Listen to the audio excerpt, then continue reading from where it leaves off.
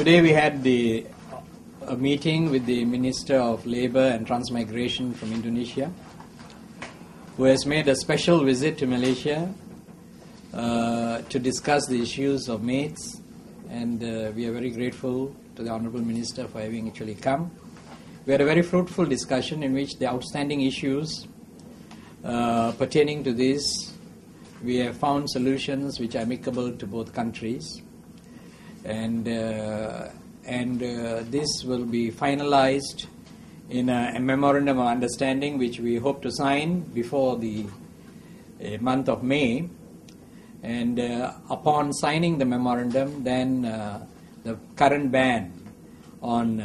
maids from Indonesia coming into Malaysia, which has been imposed by the Indonesian government, will be lifted,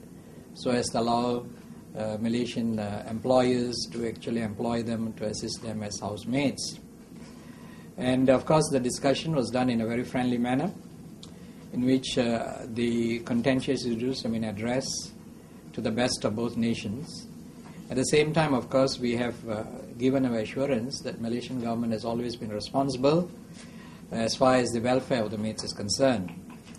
We are also trying to address the issue of maids who run away from homes, which the exact mechanism and modality of which will be discussed by the joint task force between the two countries to see how we can address that issue. Well, the main issues is on how to handle the issue of 1 day off, how to handle the issue of passport according to the immigration laws, the structure of the costs which is charged by the agents, which we feel is exorbitant, and 4 is of course the issues of maids who run away. So these are the main issues, and I think the decisions which were made should probably meet up to the expectations of the citizens of both countries.